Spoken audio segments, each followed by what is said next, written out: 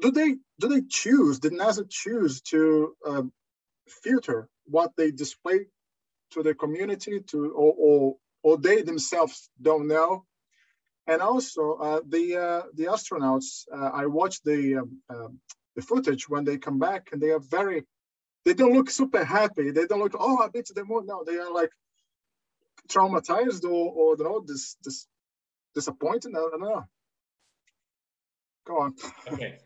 So, all right. Now let's lay this out very carefully, because this is a very complex question. Okay. First of all, what is NASA?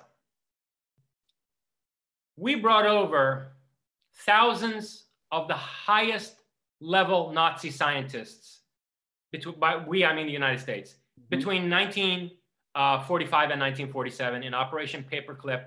It was the first major operation run by the CIA. The CIA was, as soon as the CIA was created, the CIA made its business the importation of thousands of Nazi scientists into the United States. And the CIA, by the way, was co-constituted by the incorporation of the East European Nazi spy network of General Reinhard Gehlen into the American OSS. So the CIA is not even originally American, isn't it? No, it's at least half Nazi German from its foundation. Good and Lord. The first thing they did was bring over thousands of Nazi scientists, and it's called paperclip because it's a reference to the paper clips used to, hold together fake dossiers that they created for each of these scientists, sanitizing their war crimes, making it like they were, oh, well, he just didn't know what he was doing. He joined the Nazi party. He happened to join. No. Yeah, I mean, look, Werner von Braun was an SS major. He wasn't some, random. The guy was an SS major who used slave labor inside hollowed out mountains to build V-2 rockets that rained down on the civilian population of London. This is the guy we made the head of the Apollo program at NASA. This is the guy who was responsible for the Apollo program at NASA. And the Apollo team that SS Major Werner von Braun put together consisted 70% of his Nazi SS buddies. And also, these plans existed. I mean, their aerospace, vision was way ahead of anybody else's. And when von Braun came, one of the reasons he was put in charge of this project is he had all the technical papers from Nazi Germany. The Germans were planning to go to the moon in the 1940s. Anyway, be that as it may, okay?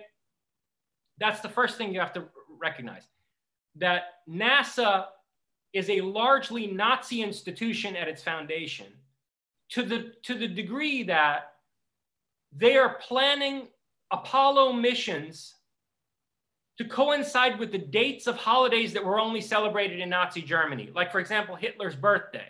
They would set missions, important missions, for the dates of holidays only celebrated by the Third Reich, okay? Wow. So that's the first thing you have to understand, is who built up NASA. Well, that means NASA was built with SS mentality, which means that it was an incredibly hierarchical, internally compartmentalized institution where you only knew as much as you needed to know to get your job done. And so I would say probably 95% of people working at NASA have no clue what's going on behind the scenes at the highest level, or what ultimate purposes their work is actually serving, their technical work is actually serving.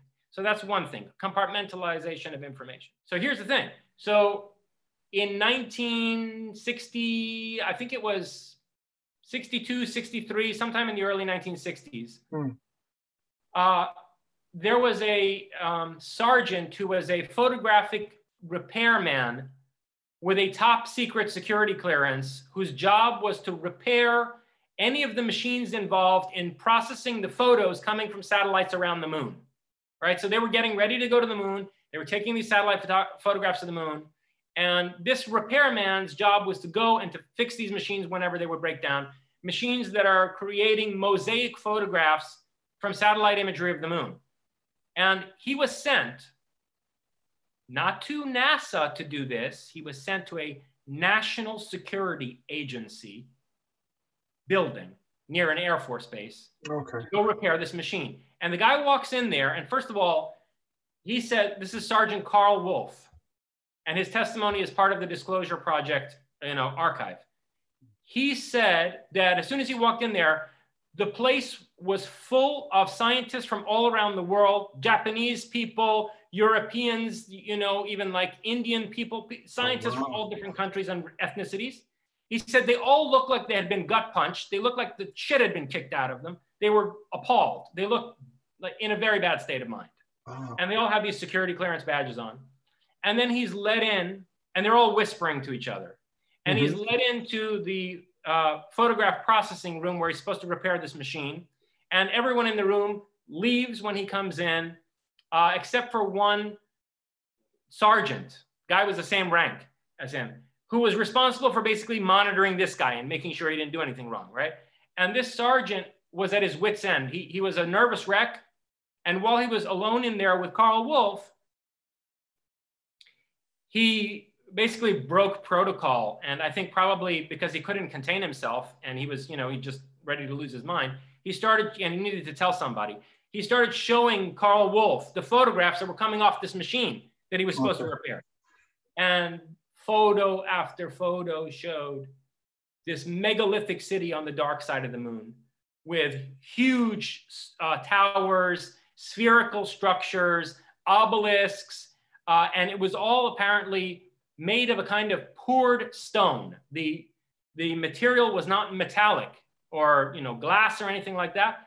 It was like what you find in Pumapunku, or Tiwanaku, or Egypt, or the Osirian and Abydos. It was a kind of extremely high precision jigsaw puzzle fitted together, molded stone-like material. Wow. My guess is that this stuff that we're looking at in Egypt or in Pumapunku or whatever, it's not stone.